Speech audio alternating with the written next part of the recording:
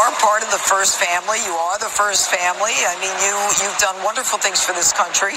We now don't have the political correctness that we used to. I mean, people are actually saying Merry Christmas. You can say Merry Christmas again. Yes, Isn't that so nice, Janine? I love it. I love Christmas trees. I love Santa over here. I mean, how do you feel that your father has done all of that, Eric? It's incredible. It is nice to say Merry Christmas again, and it is a beautiful thing to celebrate all the holidays with beautiful little kids like this. I mean, this is what America's all about, and this is what the American dream's all about. And, this is why we have an incredible country, because we can sit there with the Santa Claus and with beautiful trees and eat ice cream and open presents and love one another and see little ones grow. And it's the best of this. Hey guys, good morning and happy day after Christmas, or Boxing Day, I think as they call it in England. Happy Thursday. It's about 4 a.m. here. As you can see, I just posted this video, a very short clip. The reason I posted this is not just to laugh at all of this nonsense, but to show the cognitive dissonance, just the disconnect between. I'm trying to think of a way, any solution to bring Americans back together, how to resolve this issue, where the rest of us are concerned about the way the nation's going, and the way that Trump supporters just seem to not even get the issues at hand. Like I said, I was talking to Trump supporters yesterday, and it finally it came out that they really don't care. They don't care that he broke the law. They don't care that he used his office for personal gain. They don't even see it that way. When they see him win, they consider it a win for America, and they're not concerned about. They're honestly not concerned how that win comes about, whether it's legal, whether it's constitutional, whether it's even good for America in the long run. As long as it's good for him and consequently them, that's it. That's really all they care about, is that short range is his personal triumph. It's concerning. The more that I look into it, the more it concerns me. Okay, to this video, I do not know one single person. I talk to people all day on Facebook, on YouTube, around town, across the country, in emails, and I swear to God, I don't know one person that has a problem with Merry Christmas. Not one. I personally have never heard that.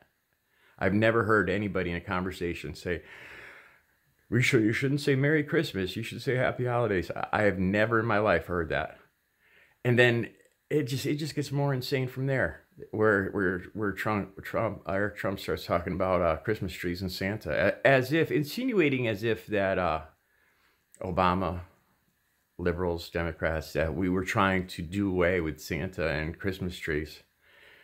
This is I think it's called cognitive dissonance, just the disconnect, where somehow in these rallies with this nonsense, this rhetoric, this propaganda, where it's become a complete fake, untrue narrative, a made-up story of what they perceive or what they want to believe is going on.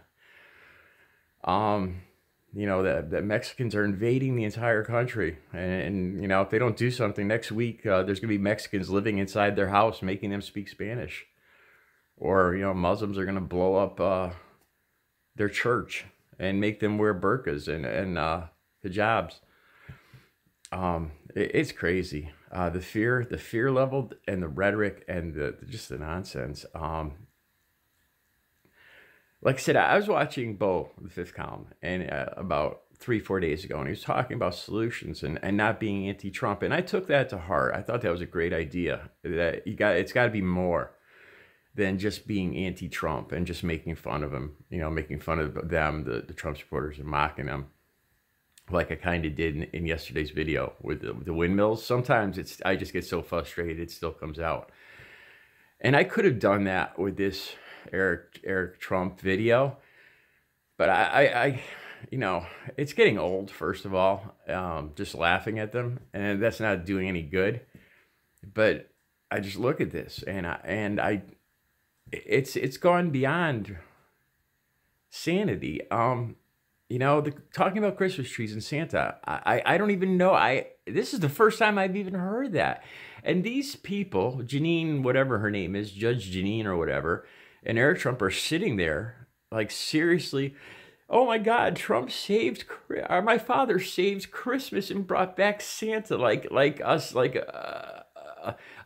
us. This is the narrative that us deep state people had kidnapped Santa and Christmas trees, and we were burning them at the stake, you know, because we're evil.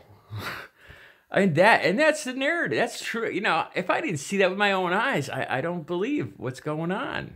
It doesn't make any sense, like I said. And then when I talked to Trump supporters yesterday, and after making my point, my valid point, that he's abusing office, that he broke the law and the Constitution, that he abused his office, it finally just came out.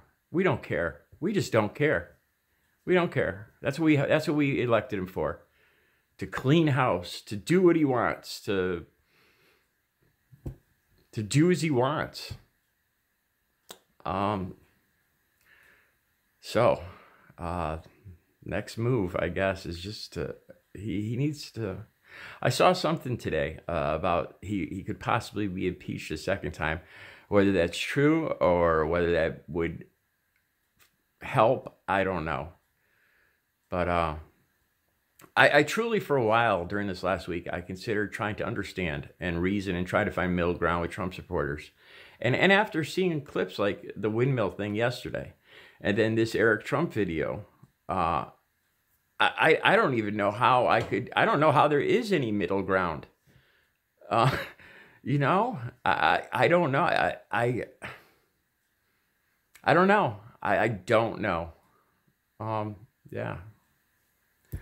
So that's where we're at today. Watch the clip again. I don't know. It's unbelievable. All right. You guys have a good Boxing Day, as the English people say. All right. Take care.